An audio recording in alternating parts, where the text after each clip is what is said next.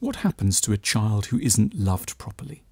The answer one might expect is that they start to hate the person who doesn't give them the love they need.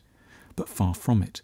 The reality is that the child becomes filled with shame, a sense that it's profoundly unworthy, dirty, soiled, sinful, ugly, embarrassing.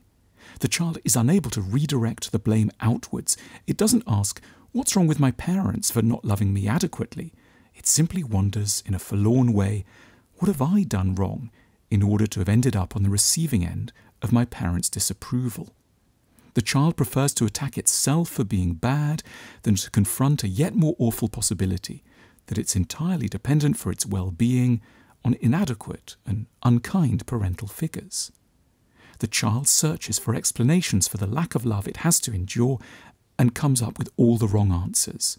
It concludes, "I've not been impressive enough," and therefore it undertakes enormous efforts to prove to itself and outsiders that it does, nevertheless, deserve to exist.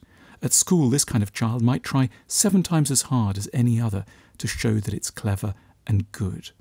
Or else a child may go down an antisocial route and graffiti the nearby underpass as a desperate way of giving outward form to a feeling of badness it's tortured by inside. There is, so sadly, no way out from the burden of shame, available either by trying to be extremely good or extremely bad. The only solution is to work against the grain of forgetting, in order to perceive, for the first time, an awful possibility that one could never perceive as a child, that one has done nothing wrong at all, that wrong was done to one.